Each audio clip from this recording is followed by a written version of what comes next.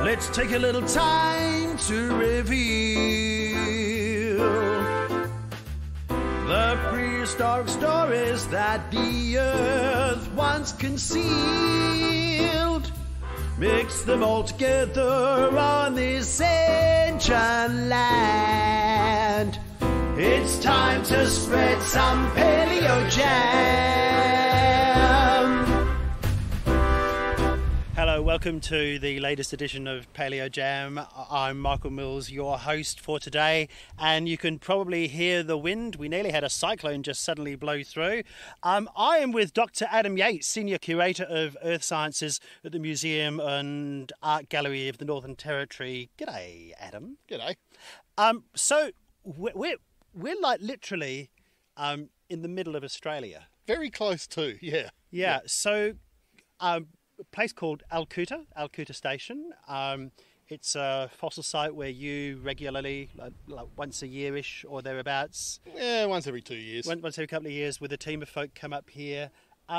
Before we talk about the some of the really remarkable discoveries that are made here, I just want you to describe what's around us. Okay, we are sitting on a small plain that is grassy. So we're on a little grassland. It's actually native Mitchell grassland. To our east, get my bearings correct. Yeah, to our east, we can see a line of low hills with flat tops. They are hills that are made of Miocene to Pliocene fluvial sediments, sands and silts, capped with a thick band of siltcrete. Beyond them, not quite visible from where we're sitting, you'll see a range of hills. They are the Harts Range and the Strangways Ranges. Then off to our west, we have other low hills that are also made, like the Harts and Strangways Ranges, made of very, very old rocks. So we're actually sitting in a little basin. Basically, this little flat plain is developed on top of soft sediments that are filling this micro basin, as it were, lake basin. And in terms of for those folk wanting to know, like, where exactly in the middle of Australia, so we've just driven up this morning from Alice Springs. That's right. Yeah. So we drove north along the Stuart Highway, then turned east onto the Plenty Highway, heading out towards the Queensland border, but stopping before we got to the Queensland border, and then struck north again up a little dirt road, and then took some complicated turns to end up on Alcoota Fossil Reserve. So we're actually in a little excision that's been cut out of the cattle station, so that it is preserved for its scientific value. Because we're actually sitting under a tree, because there's a tiny little bit of shade. I think it's the only shade within a square kilometre of us. But we're sitting overlooking where the dig takes place, or at least some of it, aren't we? Yes. And now that you've described what it's like today, take us back 8 million years ago. And if we were sitting in this very spot 8 million years ago, in these chairs, what would we be surrounded by? That's a really good question, and it's one that we've are working towards answering as best we can. One of the difficulties that this site throws at us is that it doesn't preserve any plant material. So so it's just the animals. It's just the animals. So we have to infer from the animals and from other records of about the same age elsewhere in Australia what Australia was like at the time. So we really are piecing together from disparate lines of evidence a story that is by no means absolutely settled in concrete, but we've got some ideas. Okay, so it's that thing. I suppose it's like if you on the Nullarbor Plain they find tree kangaroo fossils. So yes. Therefore there were trees. Yes. So you're kind of trying to infer from the critters that you've got here, knowing what they eat elsewhere. Exactly. And adapted to eat. And also knowing what the record shows. So we don't get any plant fossils here, but we might be able to, say, get, for instance, a pollen record from somewhere maybe hundreds of kilometres away, but at least gives us a picture of Australia's general climate at that time, and then infer what was happening here at the site.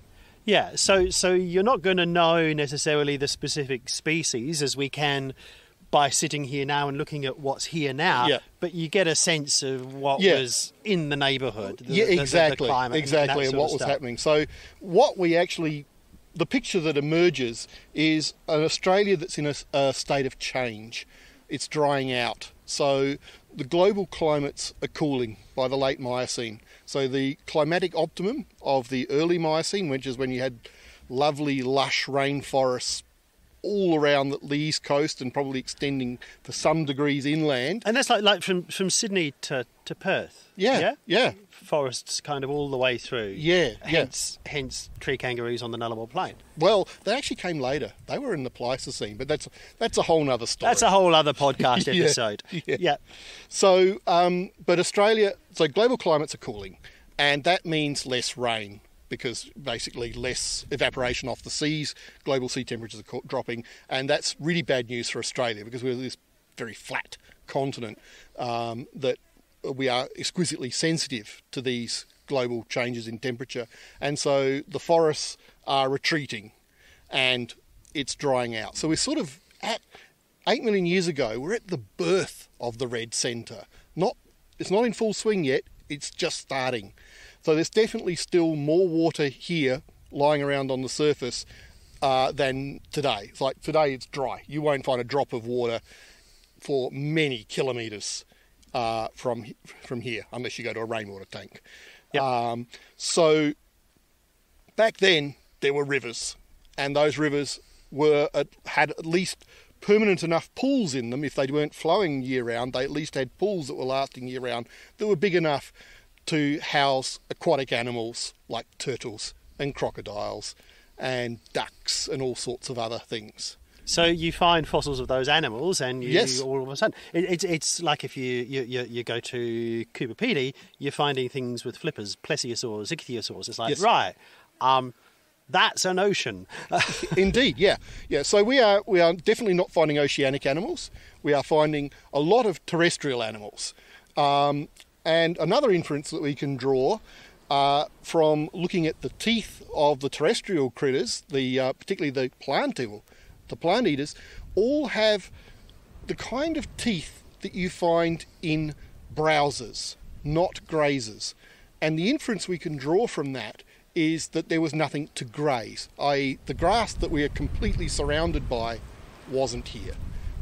So even though it was probably dry and somewhat open and definitely not forest covered, definitely not a closed canopy forest, we don't think it was an open grassland. We think it was probably some sort of moderately dense shrubland, a bit like a kind of weird ecosystem that's very rare on the Australian continent today, partly because apart from rainfall being one of the controlling factors, is fire is another controlling factor. And this is where I'm talking about records elsewhere. So records elsewhere in Australia for the late Miocene would indicate that fire was not a common phenomenon the way it is now. In fact, we saw that ourselves driving here. As you're driving up, there's fire. You see, and we were talking on the way up about do we call the fire brigade, or do these things just burn out? They generally just burn out here. Yeah. It's a long way to come to put out another little fire when there's so many of them dotted around. Yeah, and obviously the priority is like the town, the town and stuff. Okay, so talk us through some of the critters that have been found here to give us a sense of what it would have looked like when we were here. Because we see a lot of megafauna stuff. That's correct, yeah. So one of the things that this drying and opening up of the environment was promoting was the evolution of larger body size.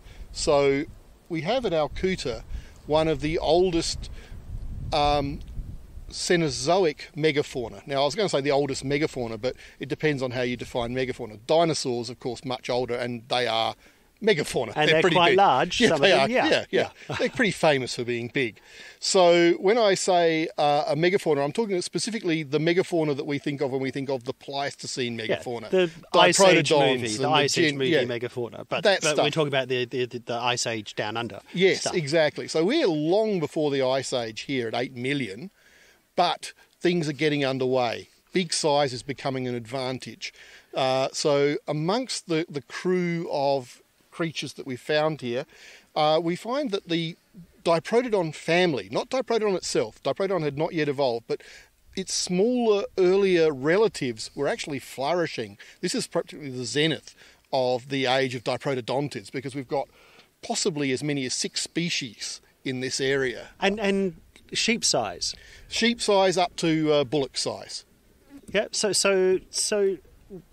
And you're saying they're basically kind of everywhere. There's Yeah, lots yeah. Well, and certainly lots and one of lots the sheep size one, the smallest one, we call Colopsis. Colopsis. Yeah. Colopsis is its name, and it is staggeringly abundant in the fossil pits here.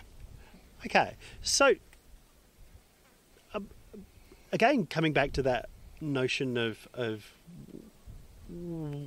what it was like here, and firstly what it was like as an ecosystem, and we've talked a little bit about that, but the actual the fossil bed came about. Is it a result of a catastrophe where everything died at the same time, or is it an accumulation? So in caves, you might have an accumulation of fossils. Mm-hmm. At the end of the KT, there's a catastrophic kind of thing. So what's the nature? Because when we go to fossil sites, we're looking at things as they died. Indeed, yeah. So what's the story here for that? Okay, we're still working on that story because it is an extraordinary site. It's not typical. So this is not a typical slow accumulation. The bones are incredibly dense. They are spread over an area of roughly the size of 2 football fields. They're in a very thin layer. There's just one layer that's just packed with bones. That layer is at best 60 centimetres thick, and in places it's down to like 20 centimetres thick. So does that suggest a single event? A single event. And the other thing is that the bones are, although they are now very damaged, the evidence is that when they were buried, they were fairly pristine. They were not bones that had been lying out in the sun, or markedly different ages, like there's a really old decayed one and there's a nice fresh one. So things that have different histories all brought together in one spot. These all look pretty fresh and all buried at one spot. And the inference being that the layer is so thin that it accumulated very quickly.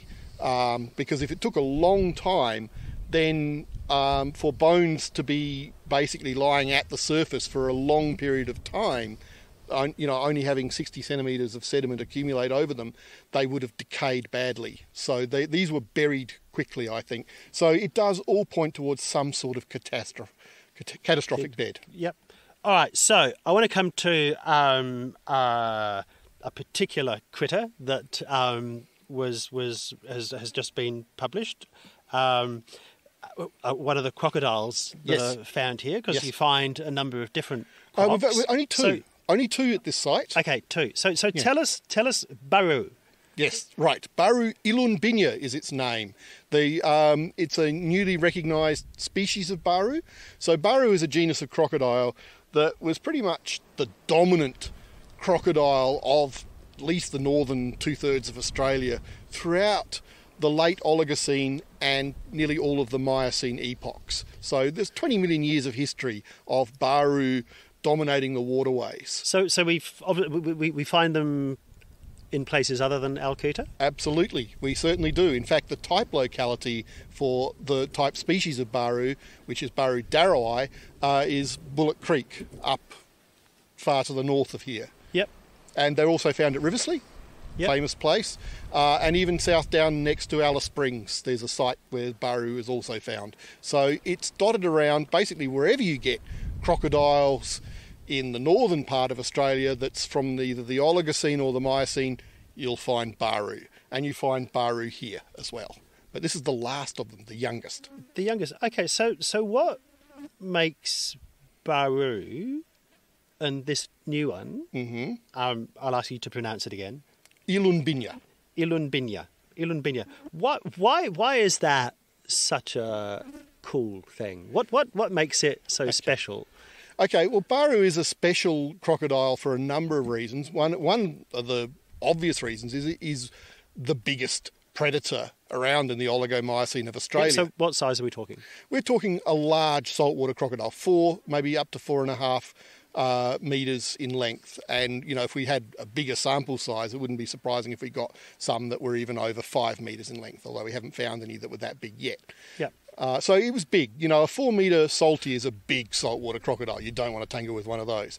But they were more robust than saltwater crocodiles. So an equivalent size saltwater crocodile would have been thinner, more gracile, more lightly built.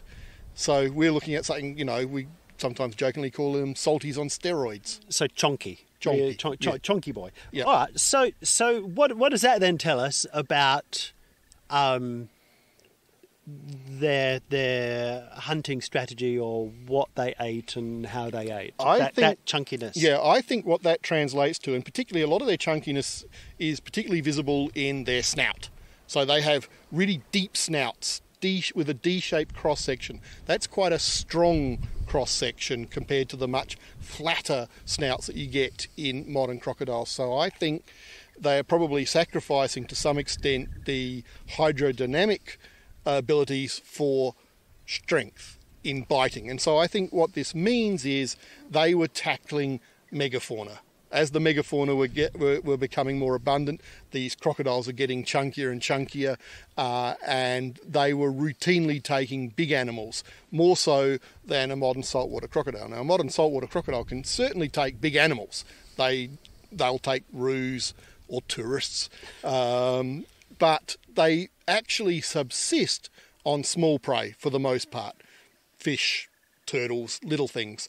The big things are less frequently taken, whereas I think Baru was probably taking these big guys as a matter of course. That's what it was subsisting on. Yep, and so the species name Iylwenpen, where does that come from? It comes from the Anmetyerre language, which is the language that's spoken in the area where we're sitting right now. Or one of the languages. We actually sit on a boundary of several languages. So you'll find people here who can speak Anmetyerre, people who can speak Palaeo or Eastern Aranda. But Anmetyerre was a language that hadn't yet been used. We've used Aranda for a number of different scientific names, and given it's one of the dominant languages where we are right now, it definitely needs to be used. So it's an Anmetyerre word that means good at hunting or skilled hunter. And given what you've just described, it's perfectly described. It's pretty good at hunting. So I'm interested, what's the protocol in terms of using? Well, I actually just consulted with a linguist and used the Anmetyerre to English language dictionary, which is published by the Indigenous Australian. I can't actually remember the name of the organisation that publishes that dictionary, but anyway. But it's a cool thing, though, isn't it? Because it reminds us as Australians of the history of this place. I love that where I come from, further down south. I'm on Ghana country and often go hang out in the Flinders Ranges, Anmetyerre country. There's a story of Diprotodon, and there's a story of Yamuti, and we think it's the same animal. Right. And because in some parts of Australia, some of these animals, obviously not the case with these because we're talking 8 million years ago, but the ancestors of the folk that you might be sitting with, Anmetyerre folk, Ghana or Aranda, their ancestors saw as a living animal. Diprotodons. Yeah. And that is such a cool thing, that being in Australia. Yeah. And we definitely need to recognise more deep Australian history and use more of other Australian cultures, the original Australian cultures in bringing, science to the people, to all the people. To all the people, yeah. So Baru is a particular type of croc, isn't it? Mekosuchine. Mekosuchine. So where does Baru sit in the family of crocs? Because there were other crocs in Australia, like quincana, which was more of a terrestrial thing. Yeah. And I love the fact that it's got its eyes on the side. Yes, indeed. Less so on the top. So Baru actually was a bit like modern crocs in that its eyes still pointed up. So Baru was probably still using water as its ambush. So it was probably an ambush hunter, whereas quincana, like eyes out to the side, was probably hunting around on land. I'm just like it's a trouble enough, like with tourists in the Northern Territory. It's like, keep away from the rivers because you'd be in danger of having a quincana lurking behind the shady tree that you've just sat under. Yeah. Yes. Yeah. It's quite mind-blowing, isn't it? So Australia has always been this place where everything wants to kill you. Well, I think that's pretty much most of the world. Most of the world, isn't it? Yeah. I wouldn't feel safe running around in the African veldt back in the Pleistocene. Good point. Okay, so these mekosuchines. Mekosuchines, yes. Mekosuchines. Yes. Tell us. Okay, how do they all fit? Okay, so they are a group of crocodiles that are each other's closest relatives. So they are a natural group, an evolutionary offshoot. And we're not 100% sure where they fit in. They're definitely more closely related to modern crocodiles than they are to modern alligators. So they're on the crocodile side of things. And in the past, they've been classified as actually very, very close to crocodilus crocodiles. But as we're learning more and more, as we find more and more mekosuchines and include more and more data in our analyses of their evolutionary relationships, they've been drifting down the tree a little bit. So they're actually starting to move away from the crown group of crocodiles, that is, all of the living species of crocodile and their common ancestor, and moving what phylogeneticists would call stemward. They're moving down the tree. But we don't know exactly, and that hasn't settled yet. We haven't settled that argument. The other thing we haven't settled is, where did they come from? How did they get to Australia? That's a fascinating question for me. Well, I will ask you that question. Where did they come from? So Australia is known as the place where salties are, freshies as well, but salties in particular. But are we where crocs began? No, we are not where crocs began. Or at least we don't think so. Yep. And certainly the modern crocodiles, like the salty and the modern Australian freshwater crocodile, they are members of the genus Crocodilus. So they are actually recent newcomers to the Australian continent. Indeed, probably coming in the last few million years. And so, being replacements for these mekosuchines. So these mekosuchines were like Australia's marsupials, had been here for many tens of millions of years. We find the oldest ones in rocks that are close to 50 million years old at Mergen in Queensland. Those are the oldest Australian mekosuchines that we found so far. So they were already in the continent by then, which is a long time ago. But the question is, where did they come from? Because they don't appear to have been around in Australia if we go back to the Cretaceous. Although admittedly our Cretaceous record is pretty poor, we've got things like Isisfordia, which is not even a true crocodile. It's a crocodiliform. It looks like a crocodile, but if you get down to the nitty-gritty of its anatomy, it's not actually quite a crocodile yet. So it's like a croc with trainer wheels. Yeah, that's it. So we had these things, and then we've got a big gap in our fossil record, and then when the fossil record picks back up again at Mergen, we've got mekosuchine crocodiles. I think, and we're starting to get clues now, that there's a range of crocodiles or crocodile relatives that were living in Asia in slightly older times. So we're going back to the Paleocene epoch or even the late Cretaceous. These have only newly been recognised group in the last few years, and we've given them a name. We call them the Orientalasuchines. And they actually look to me and to some of my colleagues like Yorgo Ristevski, they share a lot of anatomical traits with the mekosuchines. So my hypothesis, which I've yet to fully support, is that an Orientalasuchine made an epic ocean dispersal event from Asia down to Australia before Australia had even fully broken away from Gondwana. So crossed that area, which is now filled with all the Southeast Asian island archipelagos, but wasn't then, because Australia hadn't yet started its long trek northwards. And it made an oceanic crossing and got into Australia that way, back in, say, the very, very early first days of the Cenozoic era, or possibly even in the late Cretaceous. And that's the thing, isn't it? You see similarities in a thing that's somewhere else, and you compare it to the thing that's here, and that could be convergence. Okay. It could be convergent. Doesn't have to be. It could be convergent. Evolutionary relationship. And I guess that's why you do more digging, more discovering, more analysis. Yeah, more exactly. Of that detailed So I think stuff. what I need to do is get some grant money to go to Asia and start looking at some of these Orientalosuchines. Look, and then we could do a podcast from there. Yeah, that'd be fantastic. So look, we've got about 4 minutes left, because Right. time flies when you do these things. I guess just to in the last few minutes, I just want to kind of reflect, go back more broadly again to what this place was like, what we're looking at. So, and what it's like when it's here as a dig site. So, where we're sitting, there's each of these little places we're looking at have names. They do. Yes. One of them is Shattered Dreams. Yes. Okay, Shattered Dreams was a pit that we opened in 2013 when a mate of mine managed to wangle the use of a backhoe from the local municipal council.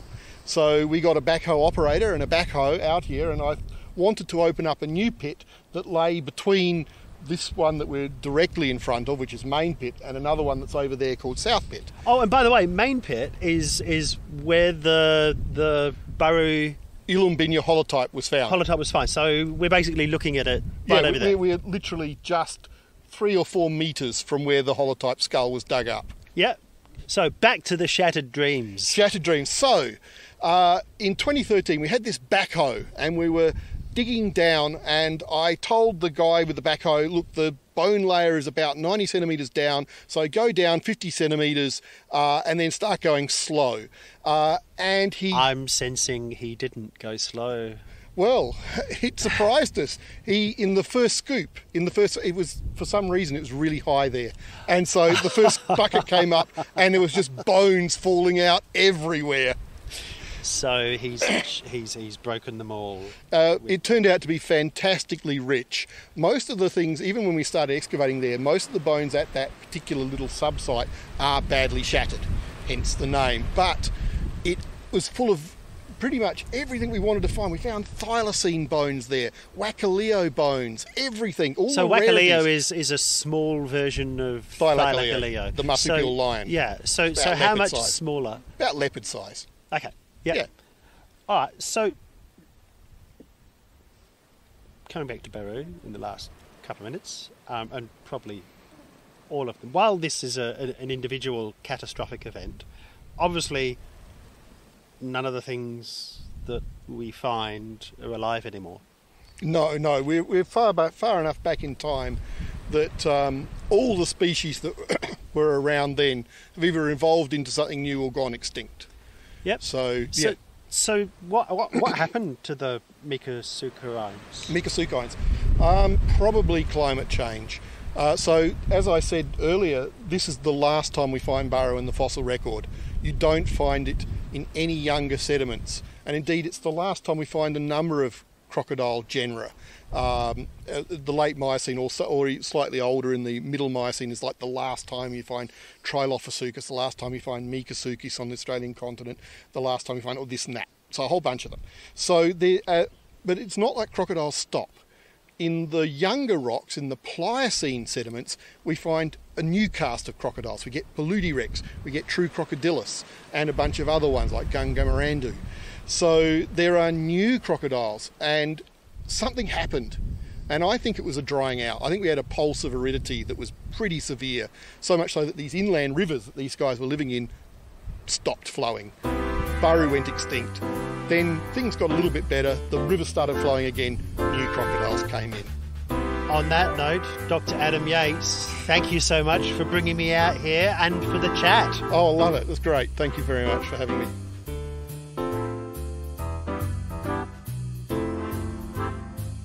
It's time to spread some Palaeo Jam.